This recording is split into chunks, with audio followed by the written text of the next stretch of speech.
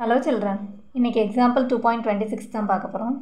In what time will rupees 5600 amount to rupees 6720 at 6% per annum?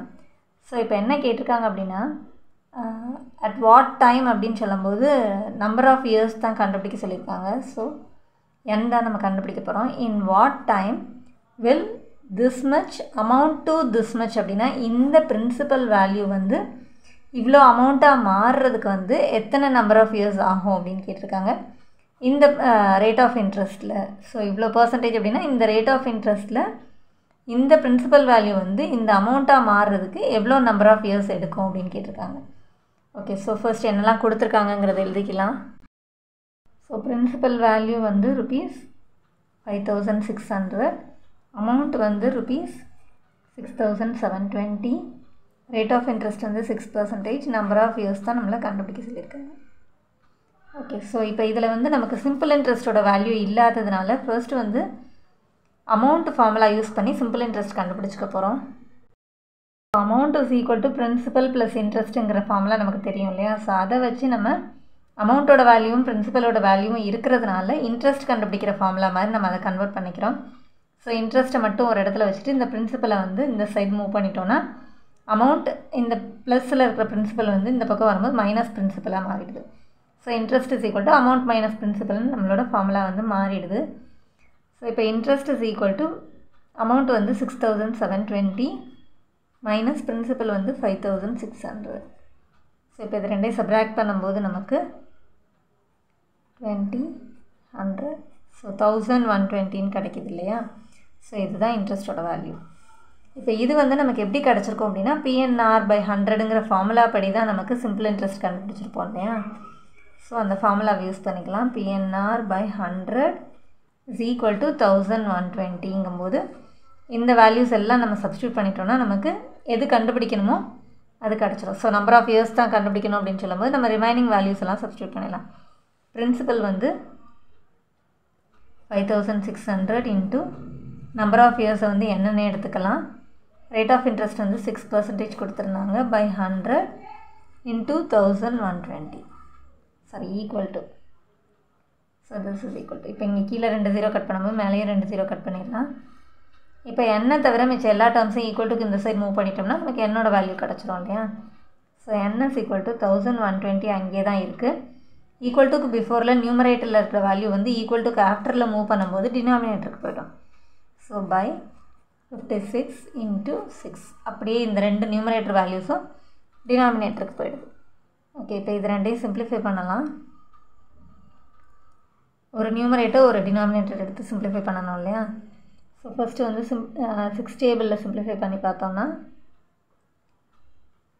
Okay 6 டேபிளில் simplify பண்ணலாம். 6 1s are 6,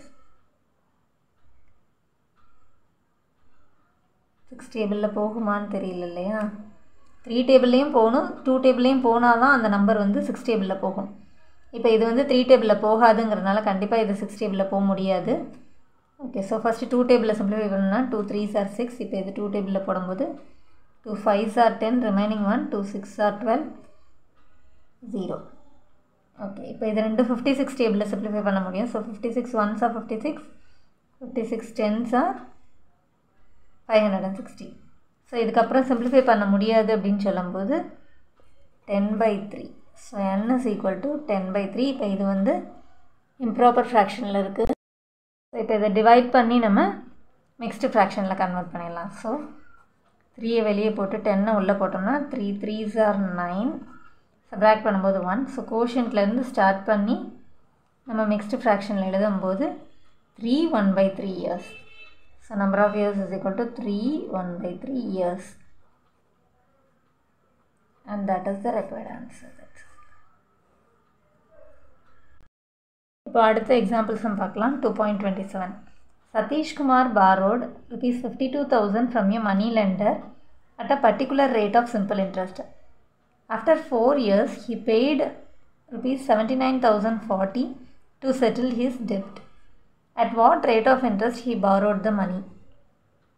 so இப்போ என்ன கொடுத்துருக்காங்க அப்படின்னா Satishkumar borrowed this much from a money lender. யாரோ ஒருத்தவங்க மணி கொடுக்குறவங்க, மணி லெண்டர்னால் மணி வந்து இந்த மாதிரி வட்டிக்கு கொடுப்பாங்க இல்லையா, ஸோ அவங்கக்கிட்ட இருந்து அவன் வந்து பாரோ பண்ணியிருக்கான் 52,000 at a particular rate of simple interest அப்படின்னு சொல்லும்போது, ஸோ ரேட் ஆஃப் இன்ட்ரெஸ்ட் வந்து அவங்க எவ்வளோன்னு கொடுக்கல, ஏதோ ஒரு ரேட் ஆஃப் இன்ட்ரெஸ்ட்டுக்கு அவன் வாங்கியிருக்கான் அப்படின்னு சொல்லிட்டாங்க.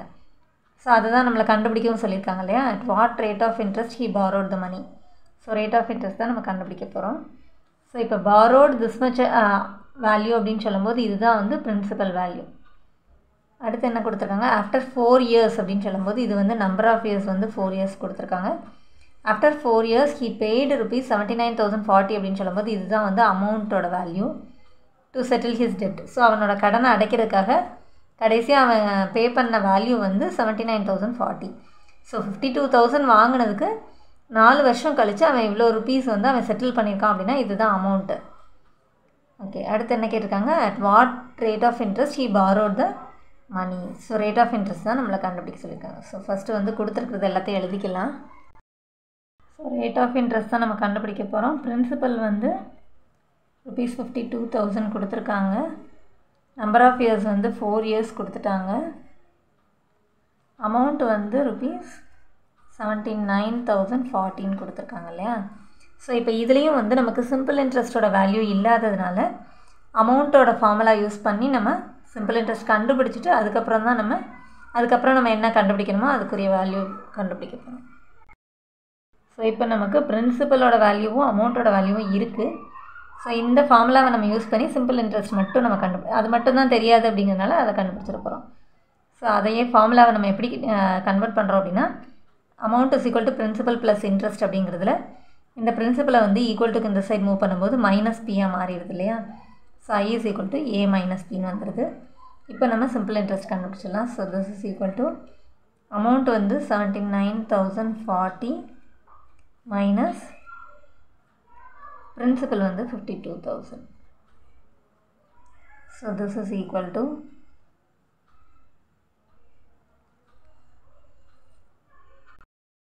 So this is equal to 27,014 நமக்கு கிடைக்கிது சிம்பிள் இன்ட்ரெஸ்ட். ஓகே, ஸோ இப்போ இது வந்து நமக்கு எப்படி கிடச்சிருக்கும் அப்படின்னா PNR by 100ங்கிற ஃபார்முலா யூஸ் பண்ணி தான் நமக்கு சிம்பிள் இன்ட்ரெஸ்ட் கிடைக்கும் இல்லையா. ஸோ அந்த ஃபார்முலாவை யூஸ் பண்ணிக்கலாம். PNR by 100 is equal to 27,040 அப்படின்னு சொல்லும்போது இதில் பிரின்சிபலோட வேல்யூ வந்து 52,000 இன்ட்டு நம்பர் ஆஃப் இயர்ஸ் வந்து 4 years. ரேட் ஆஃப் இன்ட்ரெஸ்ட் தான் நம்ம கண்டுபிடிக்க போகிறோங்கிறதுனால 6ன்னு எழுதிக்கலாம். by 100 is equal to 27,040. Okay, இப்போ கீழே 2 0 மேலே 2 0 ஸ்ட்ரைக் அவுட் பண்ணிடலாம். இப்போ ஆர் தவிர மிச்சம் எல்லா டேர்ம்ஸையும் ஈக்குவல் டுக்கு இந்த சைட் மூவ் பண்ணிட்டோம்னா ஆரோட வேல்யூ கிடச்சிரும் இல்லையா. ஸோ 27,040 அப்படி எழுதிக்கலாம். ஈக்குவல் டுக்கு பிஃபோரில் நியூமரேட்டரில் இருக்கிற வேல்யூ வந்து ஈக்குவல் டுக்கு ஆஃப்டரில் வரும்போது டினாமினேட்டருக்கு வந்துடும். So 520 into 4. ஸோ 0 0 கட் பண்ணிடலாம். இப்போ இது ரெண்டையும் வந்து ஃபஸ்ட்டு 2 டேபிளில் சிம்பிளிஃபை பண்ணோம்னா 2 2s are 4, 2 1s are 2, 2 3s are 6 போக remaining 1, 2 5s are 10, 2 2s are. திரும்ப 2 டேபிளில் சிம்பிளிஃபை பண்ணோம்னா 2 6s are remaining 1, 2 7s are. Okay, இப்போ இது ரெண்டும் வந்து 52 டேபிளில் சிம்பிளிஃபை பண்ண முடியுதான்னு பார்த்தோம்னா, ஸோ 52 டேபிளில் வந்து 676 வந்து 13s are வருது. ஸோ டினாமினேட்டரில் 1 வந்துச்சுன்னா நம்ம சிம்பிளிஃபை பண்ணி முடிச்சாச்சு. So R is equal to 13%. So rate of interest அப்படின்னு சொல்லும்போது அதை பர்சன்டேஜில் எழுதிடுறோம். And that is the required answer. That's. Thanks for watching, children.